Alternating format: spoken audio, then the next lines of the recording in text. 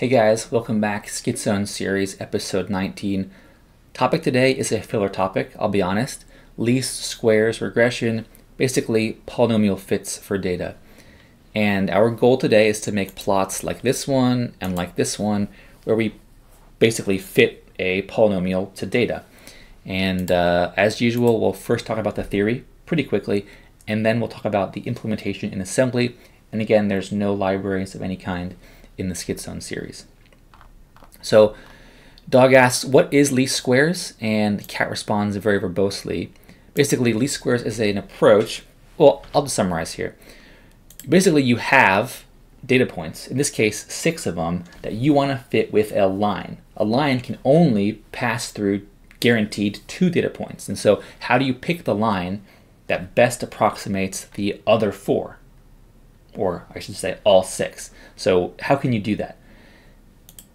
And I'm sure there are other applications of this methodology that I couldn't care less about. So what's the approach? How do you fit a line to data? Here's the math that you would do by hand. So let's say you have these data points, x and y, which by the way are the data points from the plots I just showed you. A line has the equation form y equals mx plus b, where m is the slope and b is the y-intercept.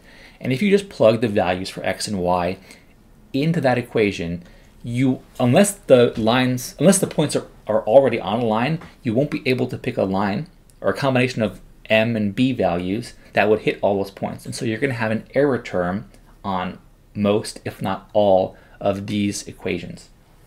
And so this error term, or called residual sometimes, the idea is if you solve this equation for the error term, and you take the square of those terms and sum them up, and you basically get a quantification of how bad your line was, right? If I pick a line, I pick values for m and b to create a line, and I get error terms for every single point.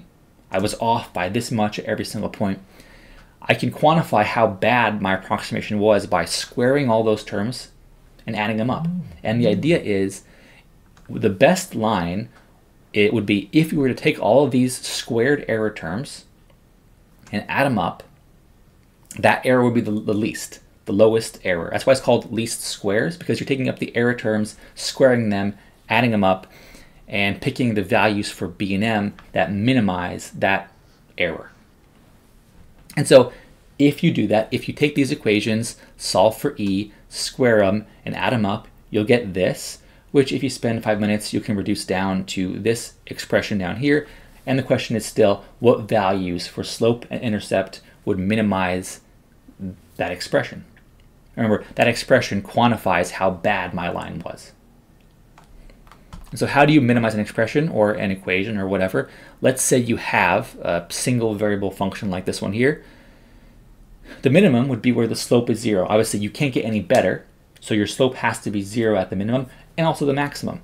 But in our case, we don't care about maximum because I can always pick a worse line. I mean, this line's good. I can pick a million worse lines than this, and I can always pick a worse line. And so maximums are not of any consequence for this question today. Wherever the slope of the error sum square would be 0, that would be the minimum. And so if you take that expression to be, let's say s, and then take the partial derivatives of s with respect to those 2 coefficients, b and m, slope and intercept, you would, and make that equal to 0, you can find these equations here. So you'd say, 0 equals this equation derivative with respect to b. That would be 12b plus 44m minus 200. Similarly, you can take ds dm and get 44b plus 200m minus 1000.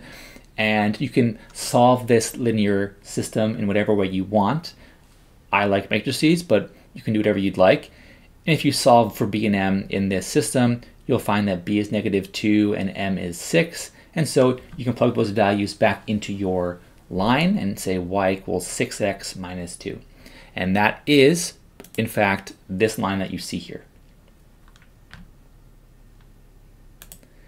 And so that was very arithmetically expensive and took a lot of time for me to write out. But of course, there is always an easier way. In this case, the easier way involves matrices. And so the idea is if you take your data, say for example, your y data is this, you can keep that the way it is for vector y. For your x matrix, what you would do is you construct this here. This would be a n by 2 matrix. N is the number of data points you have. And so the first column of that is just ones, and the second column is the x values. Now, if you take those two matrices, you can equate them in this fashion with what I'm calling a Q here. You can call it whatever you want. That's just the coefficients that we're trying to solve for. And this is your equation for a line, essentially. Y equals mx plus b, least squares here. And so to square something, what you would do is take the transpose times the values itself. So how does that work? So what we can do is to solve for Q in this equation, we can pre-multiply both sides by x transpose, and then invert x transpose x, and multiply both sides by that. In that case, you'll solve for Q equals x transpose x inverse times x transpose y. So a lot of manipulations here, but you've taken out all this math, all this squaring, all this derivatives, and you've encompassed that same exact math in these matrix equations here. And the idea is, if you can just generate these matrices from the input data, you can solve this expression to find for your coefficients of interest. And there's two notes I have. The first tip would be for linear lines, that you're trying to fit data with, that's a 2 by 2 matrix inverse. And for parabolas, it would be a 3 by 3. We don't usually like to take inverses of matrices, but for small ones like 2 by 2 and 3 by 3, we can get away with that pretty easily.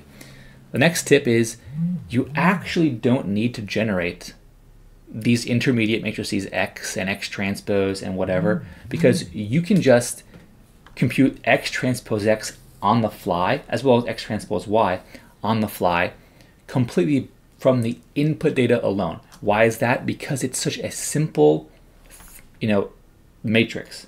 X is just ones and the x values, y is just the y values. I don't have to waste memory space with x transpose x, with x transpose and with x. I can develop these terms directly.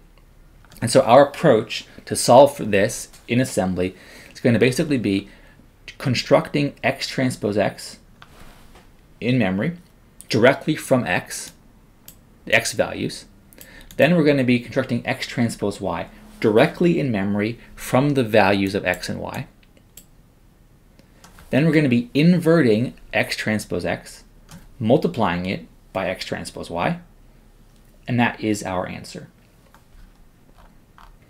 Now, that's for lines. How does it extend to higher order polynomial fits? Well, the number of rows obviously is the number of data points you have. We have 6 points, so we have 6 rows. The number of columns is the number of unknowns in the polynomial. Lines have 2 unknowns, slope, intercept, and so we had 2 columns. But if you had a parabola, you'd have to add another column. And how do the columns look? Basically, the first column is just, well, I should say the 0th column is just the x values to the power of 0, which is just ones. Second column, or the first column, I should say, is the x values to the power of 1. And then you have to the power of 2 and 3 and 4, etc. And so if you had a parabola fit, your x would actually be of the form ones, x values squared. So yeah, that's how that would work. Lastly, how do you invert these small matrices 2 by 2 and 3 by 3? Very simple. 2 by 2 matrix, what you do is you basically swap around a bunch of stuff, negate some stuff, and pre-multiply by 1 over the determinant. What is the determinant of a 2 by 2 matrix? It's just AD minus BC, so this diagonal minus this diagonal. That's a 2 by 2. How about 3 by 3?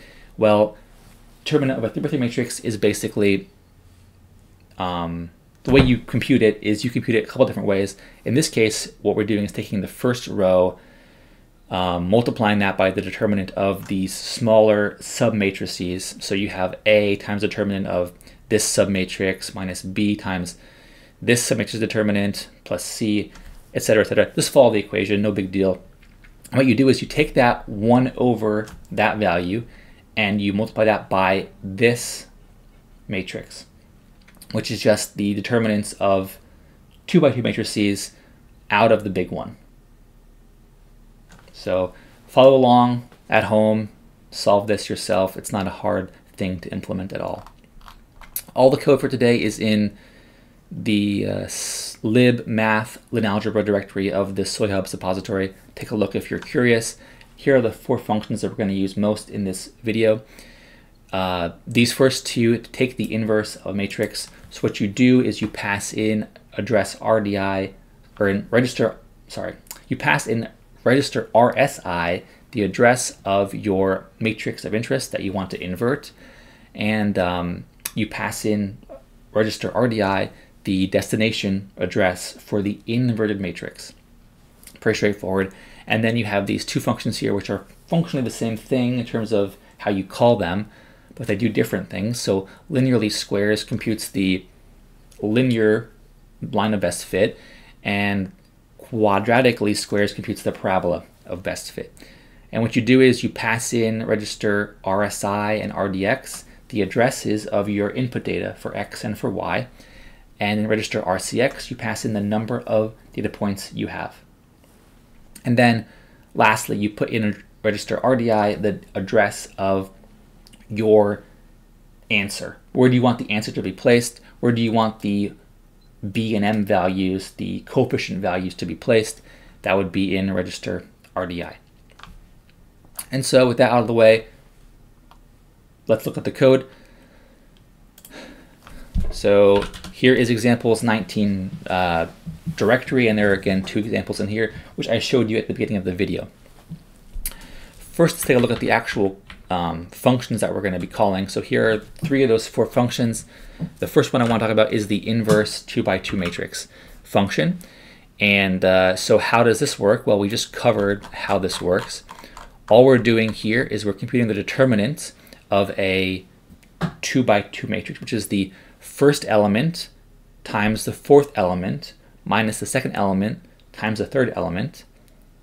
1 over that is what we're going to be pre-multiplying our matrix by, essentially. So how did that work in assembly? Well, first you can see I saved my registers, because again, in our SCHIZONE series, none of our registers are ever affected by function calls unless they are return values. So we save those registers and we restore them at the very end. You can see down here. Now, how does the rest of the code work? So first thing was to compute that determinant. So how did this work? Well, you can see here what we're doing is we're moving. So RSI, remember, pointed to the RSI points in memory to the matrix of interest. And so RSI plus 0, that offset of 0 is the first element. And so you can see here, I've pulled the first element, or what was called element A in this expression, into XMM0. Then I multiplied that by element 4. Element 4 is 3 bytes offset from element 1. So you can see I've multiplied this by the previous value. So now I have basically A times D in XMM0. Then in XMM1, a different register, I've pulled in the value B, and I multiplied that by the value C.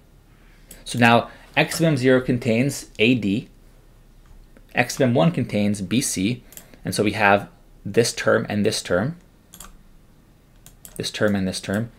Now we subtract the 2. How does that work? Well, I subtract XMM1 from XMM0. Then you can see I've put the value 1, which I've defined here in memory, into XMM1 and divided XMM1 by 0. At this point, XMM1 contains 1 over the determinant. So I basically have, this whole thing is now in XMM1. At this point, all I have to do is to basically grab elements out of the original matrix, multiply them by this, and then negate some of them, and I can then construct the resultant inverted matrix. So let's see how that looked. For element 1, 1, basically you can see here, I'm grabbing the 4th element of the original matrix. That would be 3 bytes offset from the first element, which would be at RSI. and that's now in x minimum 0. So this is basically element D. Element D is now in x minimum 0. Then I'm multiplying element D by 1 over the determinant value and putting that value in the destination element 1. So is that correct? Yes, we take element D, multiply it by this 1 over value, and put that in the first element's location. I'll give one more example, element 1, 2. So this is the element to the right of that one. Here you can see I've set x minimum 0 equal to 0, and I've subtracted off element B from the original matrix. So now I have negative B in x minimum 0, then I'm multiplying element negative B times 1 over the determinant, and I'm dropping that into the second slot in the matrix. That's here. Is that correct? Negative B times 1 over that number? Yes, that's where it should be. And similarly, you could do the last row as well. That's how we've inverted a 2 by 2 matrix in assembly.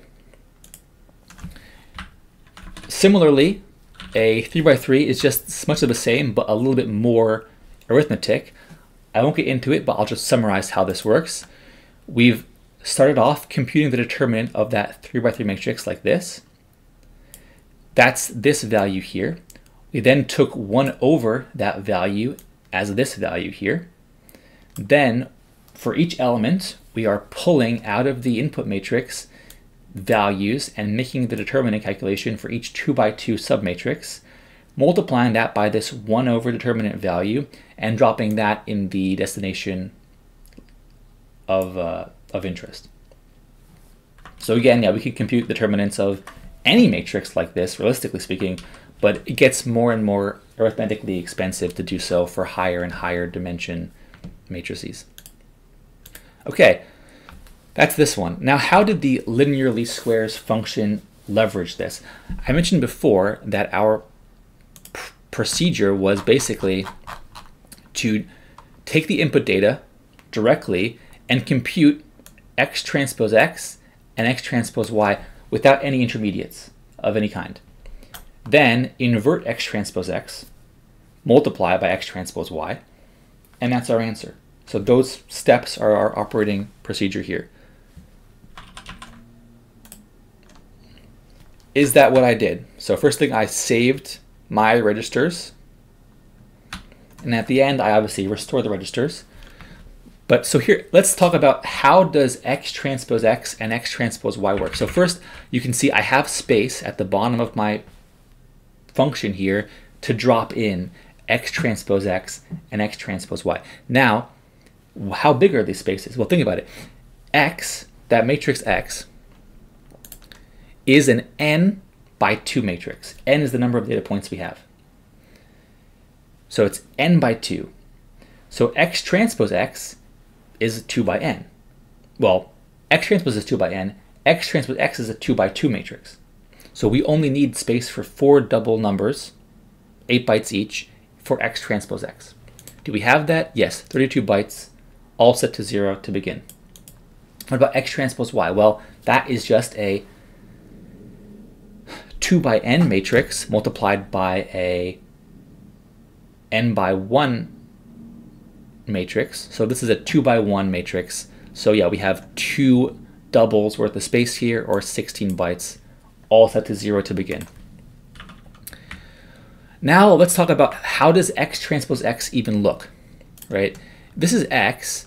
What is x transpose x? Well, if you think about it, the way it will look is basically you'll have n here, right? X transpose x is basically this row, this column dotted with itself, right? What is ones dotted with itself? Well, it's just the number of things you have. So we'll have an n in the first element. What about the diagonals here? Well, this is basically this row dotted with this, or this column dotted with this column. What is that? That's just the sum of the x values. Sum of the x values.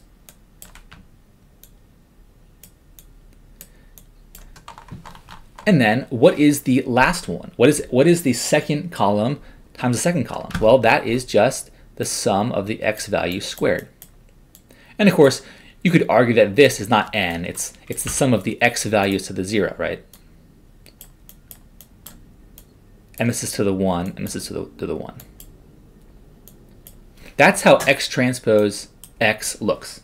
It's a very simple matrix to construct without having to go through any intermediates like this matrix here. So I can directly compute the sum of the inputs and put it in this slot. I can just put the number of elements in this slot, and I could put the square of the inputs in this slot. And of course, this one and this one are the same value. What about x transpose y? How does that look? Well, x transpose y is just basically, think about it, what's this column dotted with this column? Well, it's the sum of the y values. So this is how x transpose y would look. It would be the sum of the y values, and then you'd have the sum of the x times y values. And of course, this is probably y values times x to the 0. This is times x to the 1. And then if you had more, you'd have x squared y, etc., etc., etc. That's the form of x transpose y. It's a very simple thing to construct. So how do we do that? Here you can see for the first element, that was just the sum of x to the 0. That's just the number of elements. Again, we passed that as an input. That was in RCX. That's the number of data points we have. So we can just convert RCX into a float and drop that into the first slot in x transpose x. Then you can see here, I've set some summing variables equal to 0. So I'm saving some spot in memory or in my registers for the values of x transpose x components and x transpose y components. So I have saved 4 floating point registers to do that. So how did this work? Well, I loop through the input data. I decrement in this loop by 1 in RCX every time, and every time I iterate through the input data, which we've passed in the address for that in RSI and RDX. And so what I do is basically I pull the x value, the current x value into x of m4. I pull the current y value into x of m5.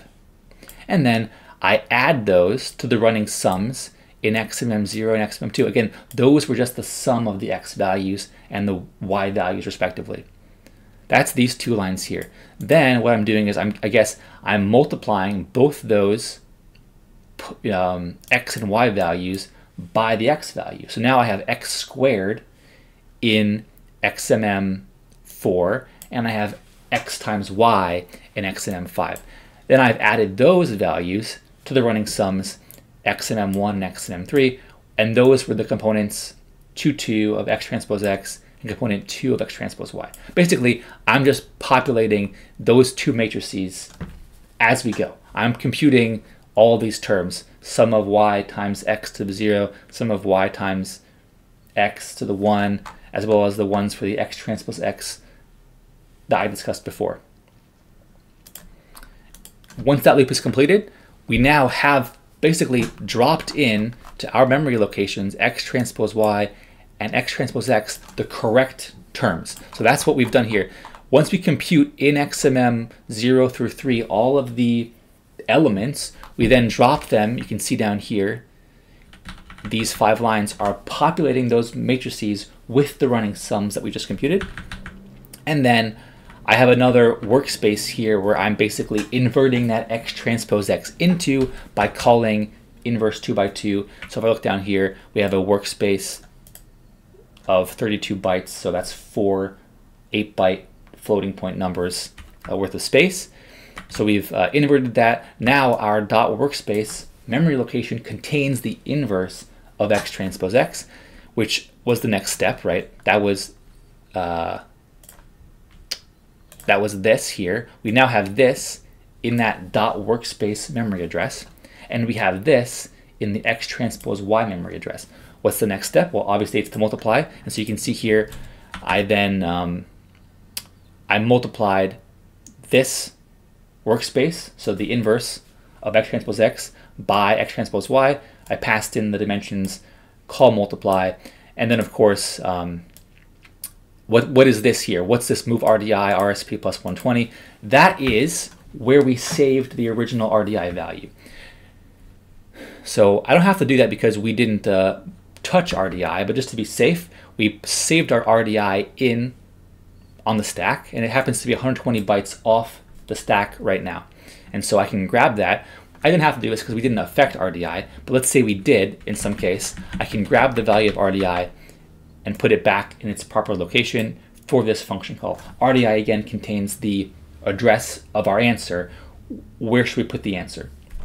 And so I can comment this out and it would still work all the same. But I'm gonna leave it actually no, I can't, because look right here. Here we destroyed RDI. So that's why I've done this. I've pulled RDI back off the stack because I destroyed it in the previous function call. So that's true, I did mess it up, sorry. At the end, I just return everything back off the stack to its register and return. So that's the entire process of linearly squares implemented in assembly, as you've seen. So does this work? Well, let me look at the code that we have here. So we have our two examples. Example A was the linear fit. If we look at the code, here's the code. So we have a lot of stuff to talk about here. The first thing I want to talk about is the includes. So because we're plotting stuff, we have to have the includes required for plotting. And so for that, we have to be able to open and close files, make a scatter plot, etc., etc.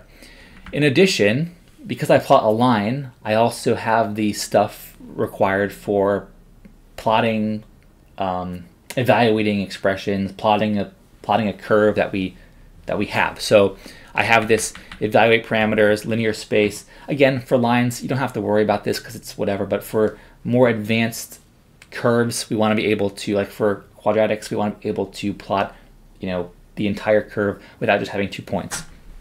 And so how does this work? Well, first thing that I've done is I've defined a line fit function. So what this does is basically it computes the line. If you give it the coefficients, so the b and the m for y equals mx plus b, this will compute, if you give it an x value, the corresponding y value. And so you can see here it has a 16 byte worth of space for those two coefficients. The slope and the intercept would be in this memory location.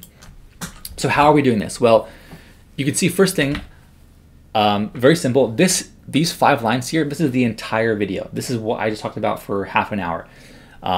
This is the linearly squares function. So what we're doing is we're passing in to RSI and RDX our data point values. And so I have those in memory at locations determined with the label .x values and .y values. Those are probably down here somewhere. You can see here. Here are the x values and y values that we're calling. Then I put into RCX the number of data points, 6. And lastly, I put the location where I want the answer to be put. You can see here I moved into RDI line fit function dot regression coefficients. What that does is basically I'm going to compute least squares on the x values and y values, and I'm going to put the answers up here. This basically means the sub-label regression coefficients under the label line fit function. That means basically put the answer in these 16 bytes here. So at this point, when the program gets to this line, because remember it skipped over all this, it doesn't start until the start label. Why is that? Well, because if you look up here, in the ELF header, we said start at the entry point start. So it will jump all the way down to start and then immediately compute the linearly squares of those data points and put the answer right here. And then I'm printing it out. We covered that in a previous video. I'm printing out those answers, those coefficients. And yeah, then what I'm doing is I'm basically plotting everything in a way that you've been familiar with from previous videos. So I won't cover all that here. But if I run this, you'll see that, well, first off, it printed out those answers. This is the y-intercept and the slope of that linearly squares. So everything worked as expected. And in fact, these values happen to match these values. Exactly. It also created for us this linefit.svg, this scatter plot, which I already showed you. That's this one here. I can refresh and it's all the same. So yeah, that's it. We did it. We plotted the line of best fit for this data. Great. And it's much the same process for the quadratic one. Let's show that really quick. Example B, I can run that. Very much the same process. In this case, I have 3 coefficients. I have basically an x to the 0 term, an x to the 1 term, an x to the 2 term, here, here, and here. And again, it also created this SVG, which I can open up in Firefox. It's this one here, and you can see this is that parabola defined by those coefficients, and it pretty closely approximates those points. With that, the video is over. We effectively have implemented in assembly a least squares regression algorithm for lines and parabolas. And if you wanted to, you could extend this to higher order systems. I didn't want to because I don't see any value to higher order polynomials, but maybe you do. If you want to make a cubic, best fit program, it's fine. The only difference you have to do is you have to make a larger X matrix. So your X transpose X will be a 4x4 matrix, and your X transpose Y will be a 4x1 matrix. And you'll have to be able to compute the inverse of a 4x4 matrix, which you can do. With that out of the way, I'll end the video. Thanks for watching. We do have a Discord server if you want to hang out. Last link in the description. Thanks for watching. See ya.